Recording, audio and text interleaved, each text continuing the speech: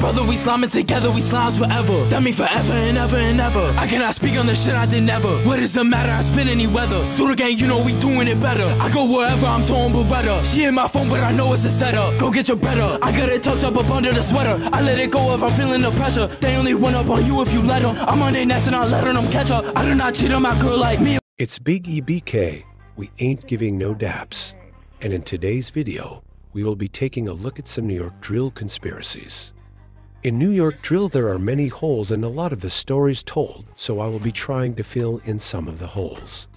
The first conspiracy theory is going to be involving a why Sugar Hill demon block work, also known as cop work.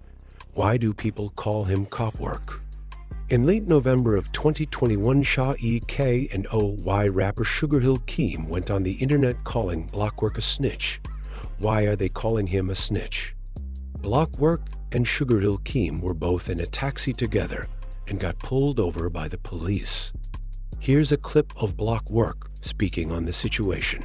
Let's break that down, man. So why do people think you snitch and then just get into, you know, I ain't like gonna lie, real shit was more say a money situation, bro. Yeah. Like I was in a situation with my mans where he felt like he could try to quote unquote, extort me, you feel me? Sugar Hill Keem. Yeah. Who's locked up currently, right? So if me as a man, you feel me, my pride, hell no, I denied that, you feel me? And basically we went on to beef about, you know, petty bills. On the internet the next day and put out Blockwork's a rat.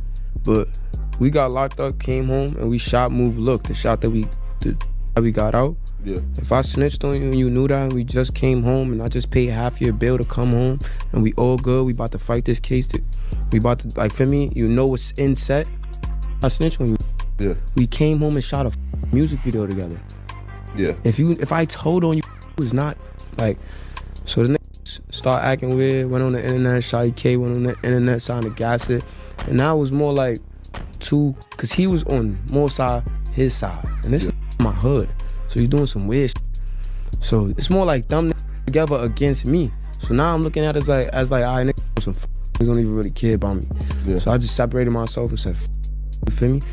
I'ma just prove to niggas, what's up?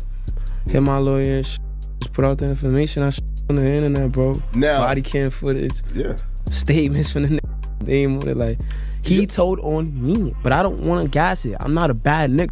I don't want to make the image look like that. You an artist, go chase your career. You a end of the day, you was my mans. I had love for you, nigga, you feel me? But I don't want to make your career, you feel me? I ain't trying to, you told on me though, gang. After the situation, Sugar Hill Keem and Shaw E.K. would continue to drill the Blockwork as a rat narrative into the heads of fans, causing Blockwork's name and reputation to be tarnished, even though he posted proof that he didn't snitch. The next conspiracy that we are going to take a look at is involving a channel favorite, Zeb Zuto. For those of you who don't know, Zeb is an artist that is featured on this channel in over 70+ videos. With that being said, people in the comments section of my videos have been suggesting that I, EBK Tino, was Zeb Zuto due to him being featured in so many videos. With that being said, once the channel reaches 100,000 subscribers, the man behind the account will be revealed, so stay tuned, and it may or may not be Zeb. This next conspiracy is going to be on a why rapper Sugar Hill Keem. It is alleged Keem got shot in the head.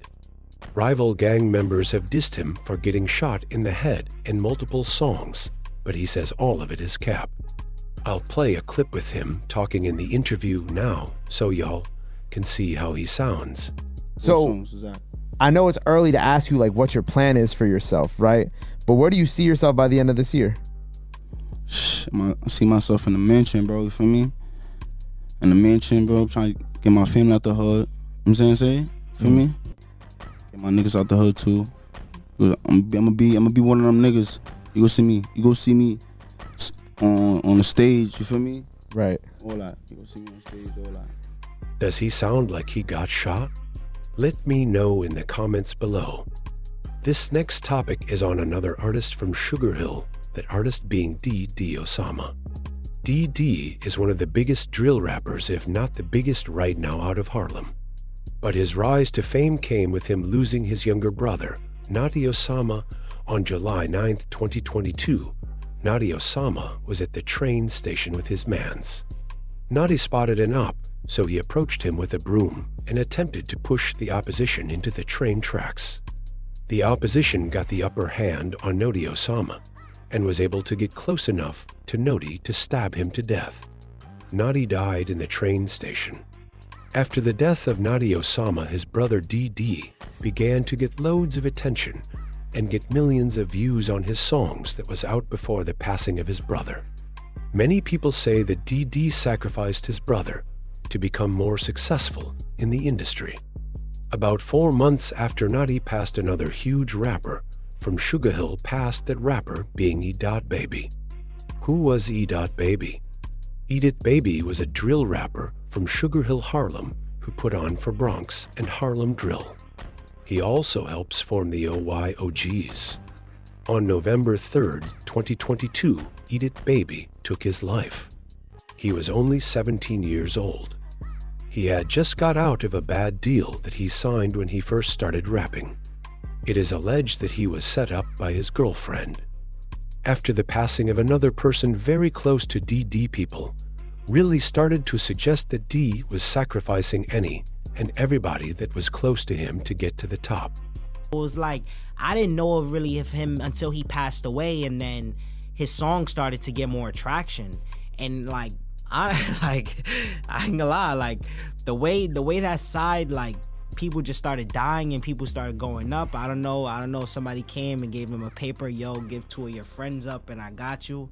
I don't know the backstory, but like it was really weird. Like, you know, a lot of people passed away from that area, and then like it blew them up at the same time. Right. Yeah. I mean, I can't. And I feel like also because the death was tragic. Yeah. It was a tragic death. It was everywhere. Everyone's seen it, and then the kid beat it. Yeah, they capitalized off the situation and made a I think letter to Nadi or something like that. Right. Right after he passed away, which was smart. Right. And you feel me, it blew them up. Well, that's it for today's video. And also, if you have any theories that you want featured in part 2, comment it. Let me know in the comments down below. If you like the style of content, make sure y'all like, comment, and subscribe, and turn on the notification bell so you can be notified every time I post EBK out.